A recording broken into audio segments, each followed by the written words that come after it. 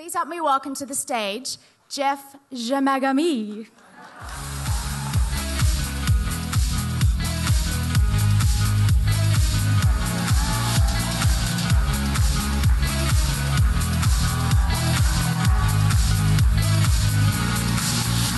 Now I know how to get down on the floor. Good morning, everybody. I have lost my voice. Firstly, I want to say I'm so grateful to be here. My life should have been totally different than it is. And I'm so grateful to New Skin. I'm so grateful to the people who took the chance to introduce us to this opportunity. And I'm so grateful to our team and the great friends we've made around the world with this business. My topic is belief. And it's actually a really easy topic and a really hard topic. There's really three things you've got to believe in. It's actually really simple. You've got to first believe in the company and the industry. And when you first start out, that can be hard. You're introduced to maybe an online video or a friend sat with you, and you don't really know, is this real? You don't feel the culture, the energy, the commitment of the corporate staff or the people who brought you in. And so it's easy to get this information. Now, you can look at we're a public listed company, and you can see we're rated by Dun & Bradstreet with a 5A1 rating, and Forbes, top 5 public listed companies in North America in mid-cap companies. And you can get this information. You can go out and visit the corporate headquarters, the new $100 million facility that Joe is going to have the pleasure of putting all his team in. So it's not too hard to get belief in the company. You have to take a bit of time, especially if you're new and you're helping new people come into this company. You need to help them build that belief. The second belief is belief in the products. I don't think there's anything easier than having belief in the products. You try them, right? When I first was introduced to New Skin just over 20 years ago, it was through the products. My previous wife was a nurse working in a hospital in the U.S., and her girlfriend, Lucy, who was a Filipino nurse, one day just said to her, "Hey, would you like to try some hand lotion?" And that started the chain reaction of events that led her to come over, and my wife bought a few products, or I met her. Then one day at the hospital, she said to her, she said to my wife, "Listen, your husband's skin is so bad. I had a really terrible acne problem with my skin. I'd had it, from a teenager, and she recommended some products. My wife just brought this product home one day, and within a few weeks, my skin had cleared up. So it was really easy to have belief in the products. As you try Galvanic Spa, do half-face demos. It's really easy to show people instantly and have belief in the products. The body spa on the back of the arms or a leg. It's easy to try Vitality or R squared, and within a matter of weeks, you start to feel different. So belief in the company, belief in the products, pretty easy, right? What about the third belief? And that's belief in yourself. And I got to tell you, that's the one that stops most people. And I want to tell you, when I first heard about New Skin, I was young and kind of cocky and thought, this is one of those pyramid things, or this is one of those kind of companies, and this will never work. And my wife had joined. She had got very enthusiastic. She joined. In fact, she came home one night with this box under her arms. It was 10 o'clock at night. She'd been invited to in fact, she was invited 5 times to come to a presentation. And the first 4 times, she never turned up. The last time, her girlfriend came and picked her up from our apartment and took her to the presentation. Don't give up on people. So she came back that same night with a box under her arm, and I was half asleep watching Bonanza on TV or something. And what's in the box? And she starts pulling out, now this is 20 years ago, shampoo A and shampoo B, and all this stuff. And I said to her, what did you pay for all this? And how many of you are in a relationship? Well, I see a lot of single people out there. We had a disagreement about her purchasing at the time $500 of products, and we didn't have that money. we were broke. Basically, we'd lost all of our money. We were in debt, $70,000. We were living week to week, and so she went and spent money on a credit card, money that we didn't have. And I slept on the couch for 3 nights. This was the last thing I could see myself doing. And she kept saying, come along to a presentation. And I knew better. And in hindsight, I knew better because I didn't believe in myself. Do you know when people reject what you're showing them very quickly? Luella was talking about it. Where's she gone? Her friend who was so quick to say it'll never work. I guarantee you, if we drill deep down into his subconscious, he doesn't believe in himself. People reject things they don't believe in. That's a shield. It's a front to say, hey, you're not going to see what's really going on. And they'll fight for their opinion, for their point of view. And so I was like that. I was all cocky, this will never work, this is one of those things. And it wasn't until I went along to a few presentations and I started to see other people and I started to think, gosh, if they can do it, I can do it. Now, I didn't say that to anybody. On the front is, I'm so smart, I wasn't so smart. In fact, my whole life, I never believed in myself. On the outside, maybe. Oh, look, Jeff's so enthusiastic. But on the inside, my whole life, from when I was little, I was criticized. I was never good enough.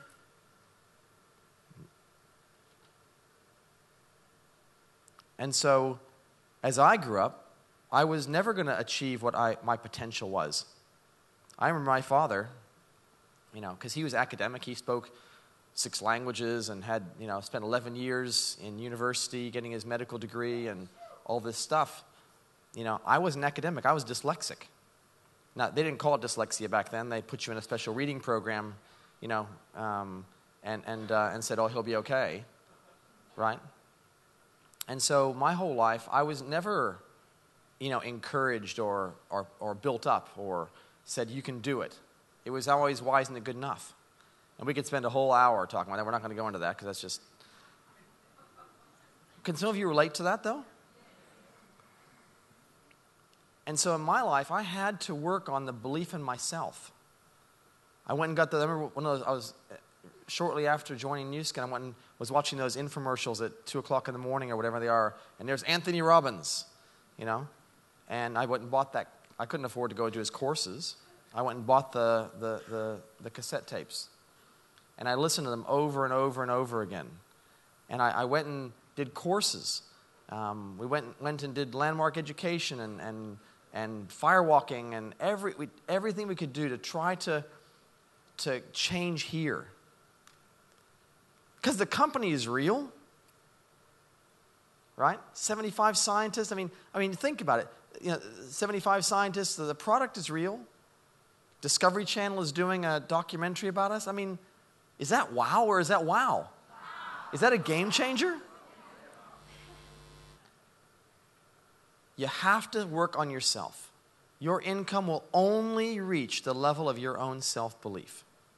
And if you're struggling in something and I had some people come to me the weekend and say, gosh, I haven't gone as far as I wanted to go. I feel stuck.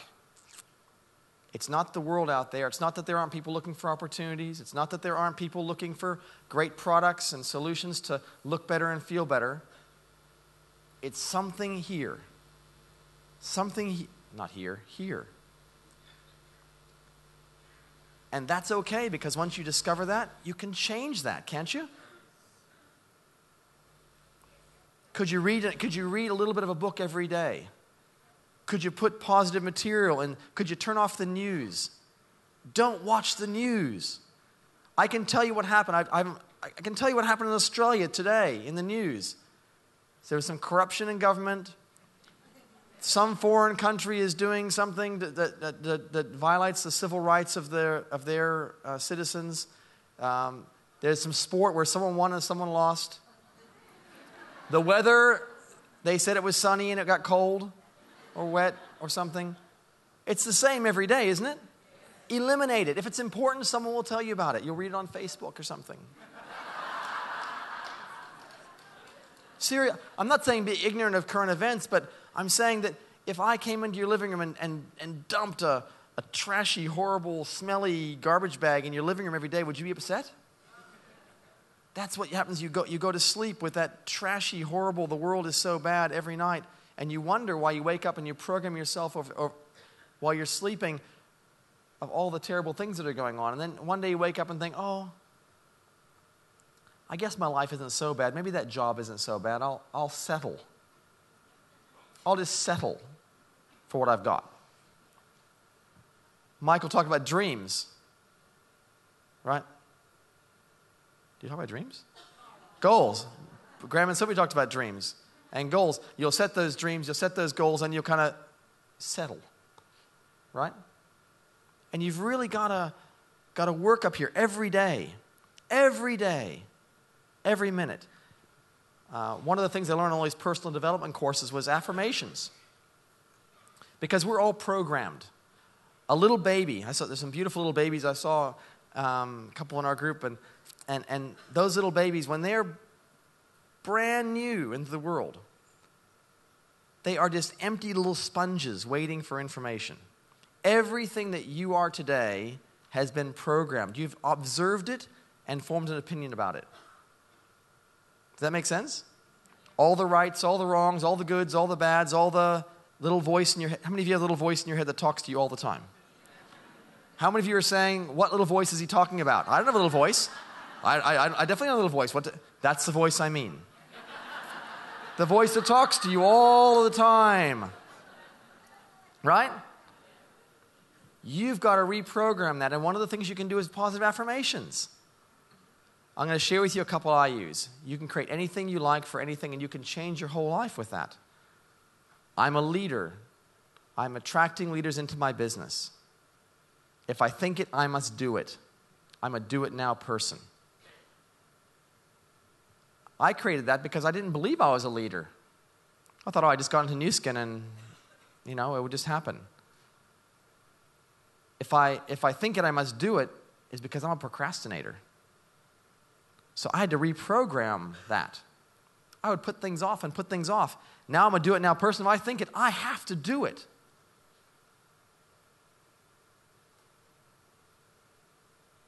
Whatever you want in your life, you can change if you're willing to, every day, keep saying those things to yourself. Every morning when you wake up, repeat 10 or 20 times. Every afternoon, every night before you go to bed. Take your dream board out. Take your goals out and look at them every single day. Like Mike does in the shower. I'm going to make a trip to Perth to go and see what's on it. I'm excited to see what's in the shower. Who wants to go see what's in Mike's shower?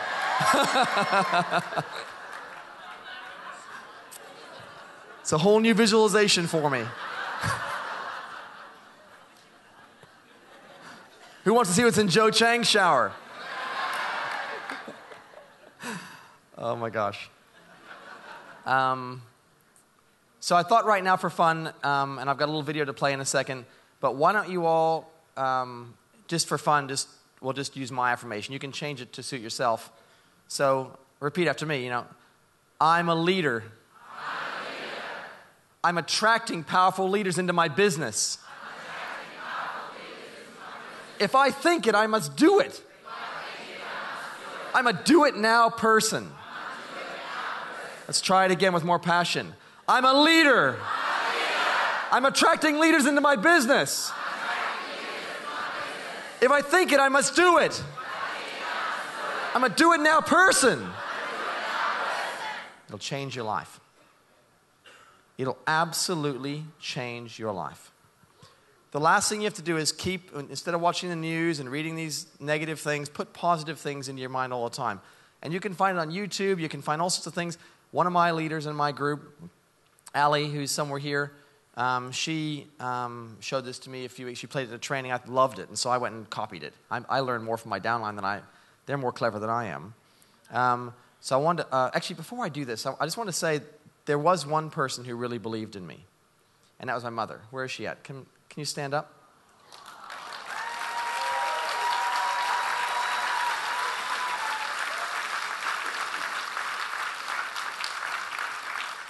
Please do not go and see her today, because all you'll do is she'll be so mother proud, and it'll be embarrassing for me. But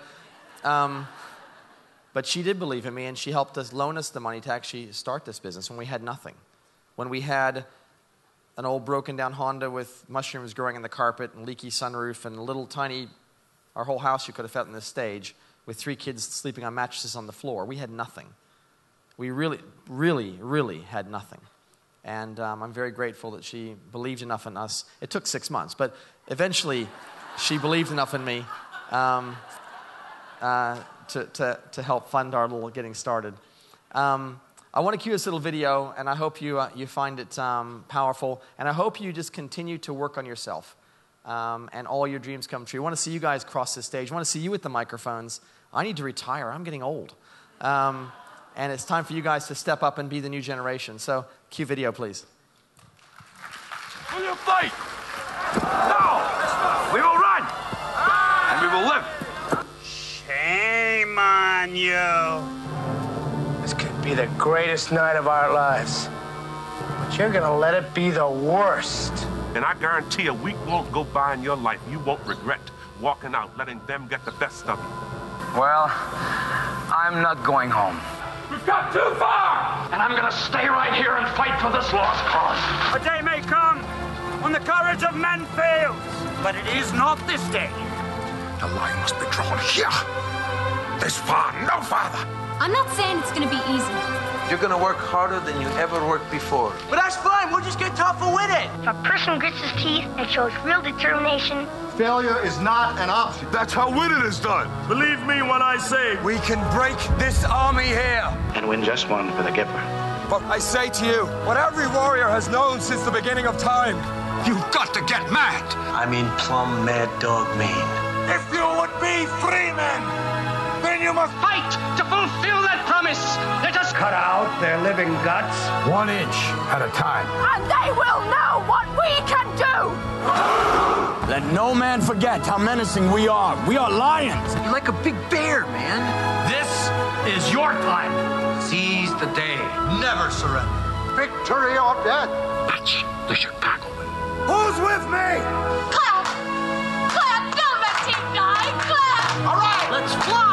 and gentlemen in England now abed shall know my name is the Lord when I tell our enemies that they may take our lives, but they'll never take our Independence Day.